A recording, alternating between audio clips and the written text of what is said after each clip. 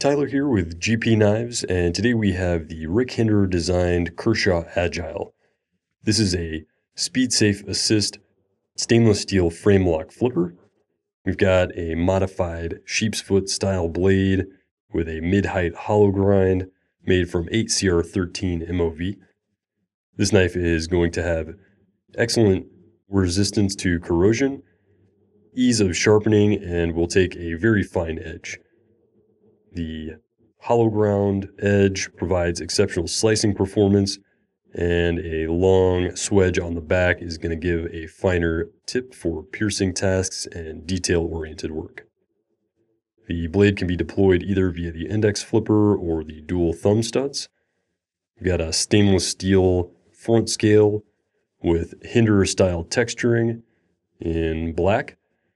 We've got a partial open back construction with a Hinderer-style modular backspacer system that we're going to touch on a little bit more later.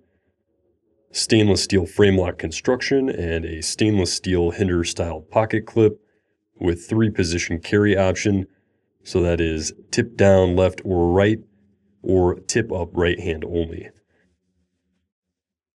Here you can see the Agile in my pocket. Set up from the factory in the tip up right hand configuration. It does put a small amount of the knife above the line of the pocket, but thanks to the Hinderer style clip, it is still fairly discreet. The knife draws easily from the pocket and deploys quickly and readily for use. And thanks to the overall compact design, accessing other items in the pocket while carrying the knife is very easy. Deployment on this is very snappy thanks to that speed-safe assist, as you can see, and you can deploy it both with that flipper or with the thumb studs. Lockup on this is going to be solid and smooth thanks to the stainless steel construction. While that does make the knife heavier overall thanks to its small size, it's still fairly lightweight for ease of carry. And quickly we're going to compare this knife to a couple of others. We've got the Kershaw Dividend. It's another Wharncliffe or modified sheep's foot style blade. So you can see some similarities in the design here. The Agile, though, is going to be much more robust with a thicker blade at the tip and thicker blade stock overall. It is going to be thicker also in the handle construction, and that is going to be in part to the frame lock construction of the knife. Handles are going to be a little bit shorter, and of course the blade and overall dimensions are a little shorter on the Agile. And for a more similar comparison, we've got the AM3 from Kershaw as well.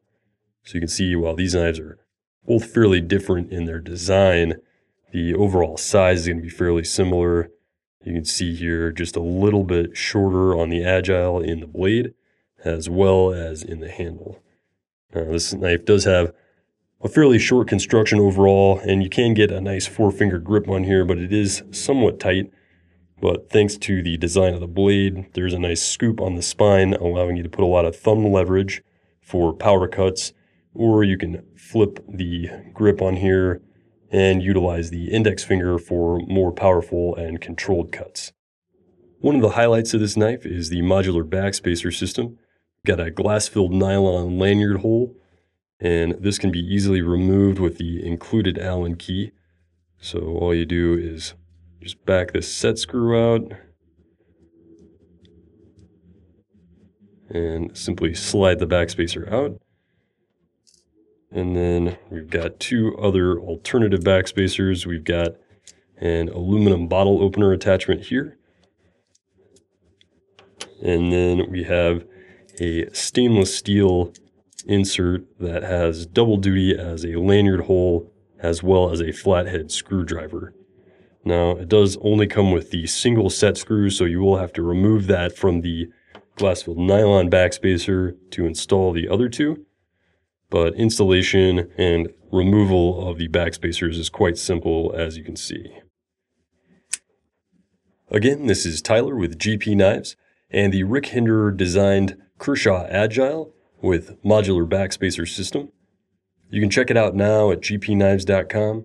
Thanks for watching, and stay sharp. If you like what you've seen today and you'd like to see more, check out the rest of the videos on our YouTube channel. Like the video below, and click the icon at the bottom right-hand corner to subscribe to our YouTube channel feed for updates on all new videos.